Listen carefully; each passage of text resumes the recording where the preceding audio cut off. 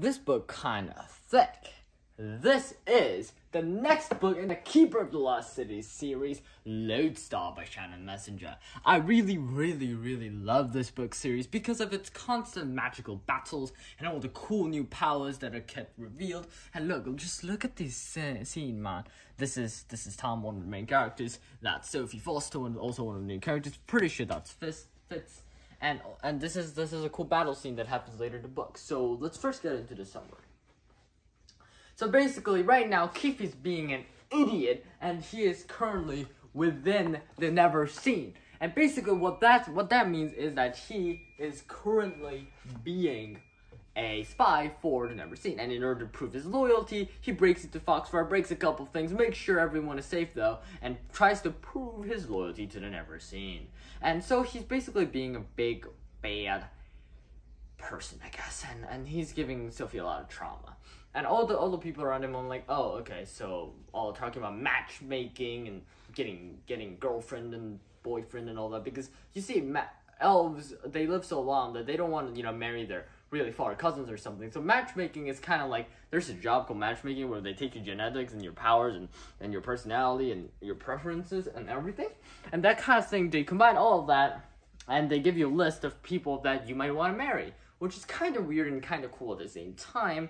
And basically, yeah, they just give you a list of people you want to marry. And everyone around her is talking about it because they're about to get to the age where they can apply for that stuff, and they're starting to get into it.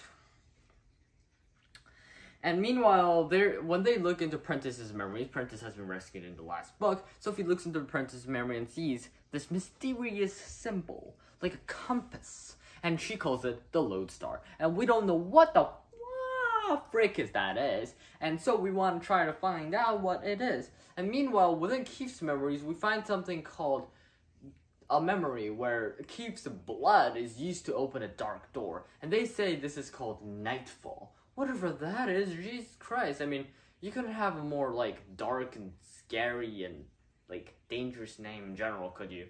And basically, it's just like, oh, we do not trust that at all. Why do they need Keith's blood? We gotta keep my boy safe, man. And yeah, it's not a very good situation. We're just getting more questions rather than answers. And meanwhile, we're starting to realize that perhaps Apprentice's mother might have been murdered as well and disturbed while light leaping. And this is because she apparently make these things called star stones, which can be used to light leap specific places, which is something that Lady Gisela, Keith's mom, used in order to sort of teleport to these, or not teleport, that's a different ability, light leap to these different places, because, these homing crystals are a little too obvious if she wants to keep them hidden. Therefore, she wanted something that is only accessible to her, and she didn't want to make a light leaping point. Therefore, she got the star stones, or whatever it is. And basically, these are old light leapers, except they can only go to one place, and yeah. But however, this is exactly what she needed, and she had a couple of them, and only Prentice's wife could make them. And so she made Prentice's wife make them, and then killed her off. Cool.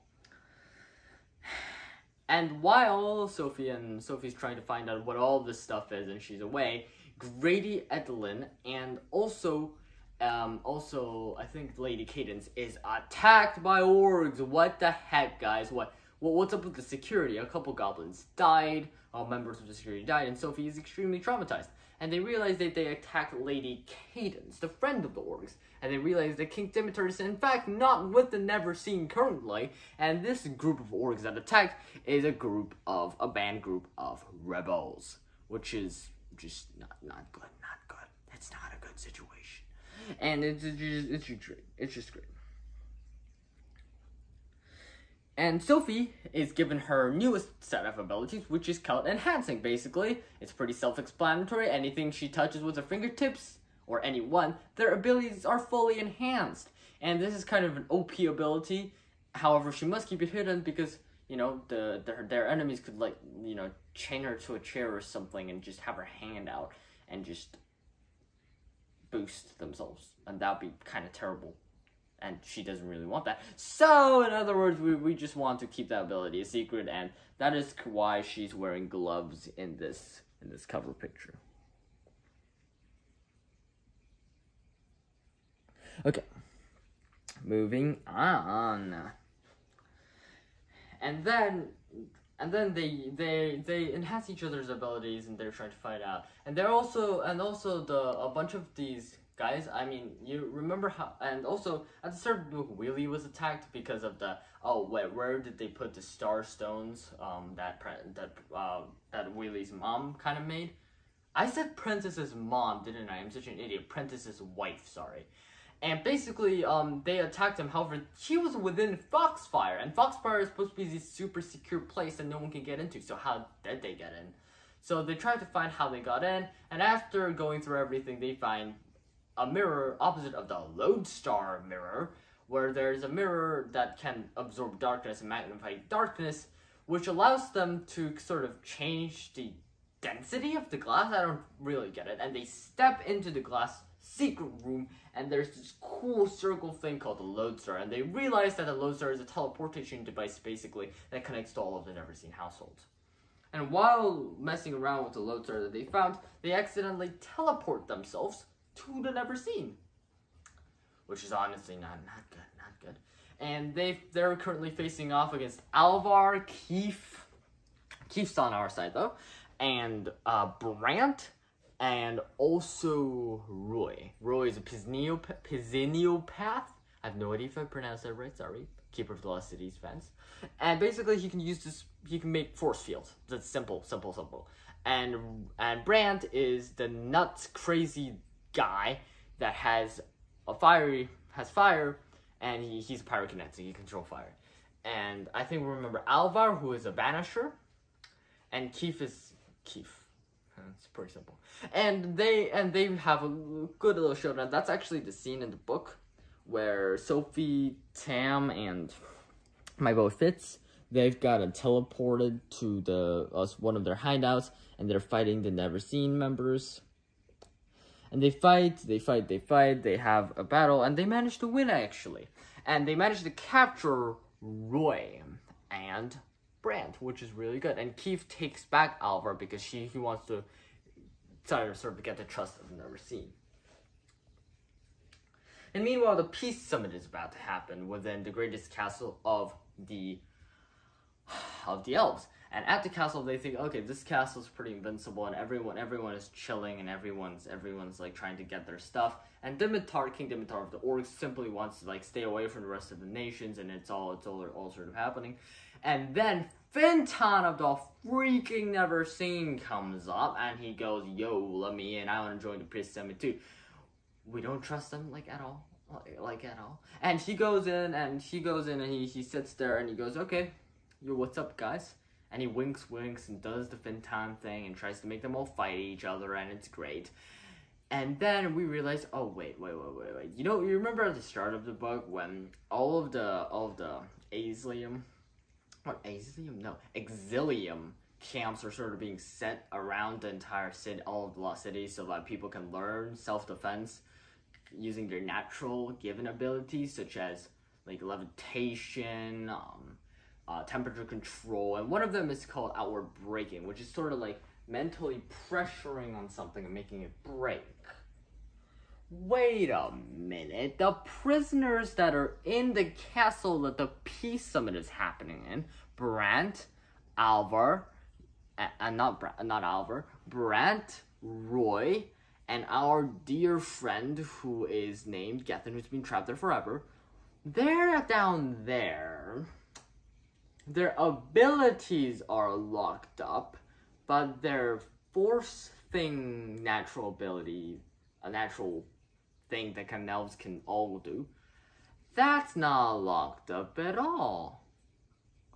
Yeah, so we kind of got screwed. They rumbled down the entire freaking castle, and Forkle dies within the carnage, within the fight. However, they managed to kill Brant. However, Forkle dies. Rip. Forkle, man, we needed him. He was such a good person. He was honestly like the Obi-Wan Kenobi of the entire series, or Dumbledore of the entire series, and I did not realize that this would happen, and I was really sad. I didn't expect Forkle to die, because no one's really died in this series so far. It is like a friendly Harry Potter style thing. Although, of course, literally everyone dies at the end of Harry Potter. A lot of people do. A lot of our lovely characters do, like Lupin. However, I feel like that happened a little early because this isn't the finale, so I don't know. I don't know what's going on. I hope Forkle somehow comes back, resurrects or something. That'd be pretty cool. And that is pretty much the book with a bunch of shock.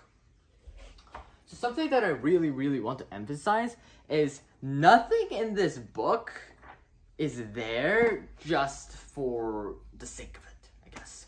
Every single part connects to the plot. Like, for example, the part where the XLM coaches tell Sophie, oh, you're really talented at, like, making things, like, exploding things and making things break and using telekinesis.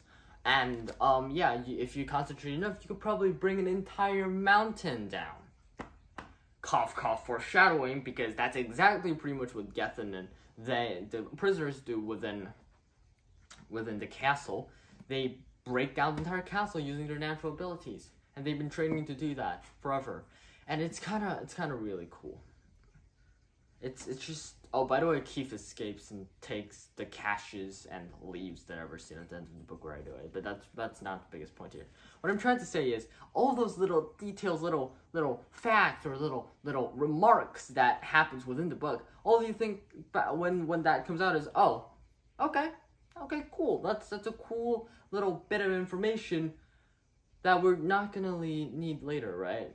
Right? Okay, yeah, we do. And all that information comes to play at the end of the book. And I think that's why Shannon Messenger's twists are so great. Because, like, you should be able to see it coming by now. Because what she literally does is a little random fact that the first half of the book comes to play at the last half of the book. That's the basic thing that she does. However, you can never see it coming. I mean, Sophie, too, is trying to go, like, oh my gosh, okay, so I'm trying to think. What is the Never Seen going to do this time? How are they going to screw us over this time? And they're thinking, and they're trying to counter the Never Seen. However, it never works. However, then they realize, oh crap, that little sentence that happened like 16 chapters ago is actually important. Yeah, I know. Keeper of the Lost Cities. Typical Shannon Messenger. She wants to kill us all with a heart attack. And anyways, with all of those things, that use of detail, it connects to the plot. So I admire that as a writer, because I myself is more gravitated toward plot as a writer, and I think it's really cool. And all the magic stuff is cool as well, because magic is cool, and it's a very good book. And like always, your BookQuester and the BookQuester, very good book. Highly recommend the entire series. It's like a perfect combination of that thing and also like, where is that thing? Yeah, that thing. All of these things. You know, Harry Potter, Immortals Quartet, a little bit of combination.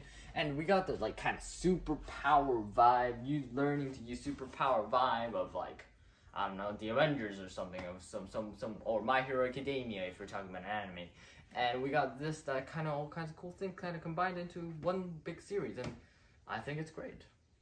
Have a wonderful day. Goodbye. Oh, I should probably show the cover. Bye.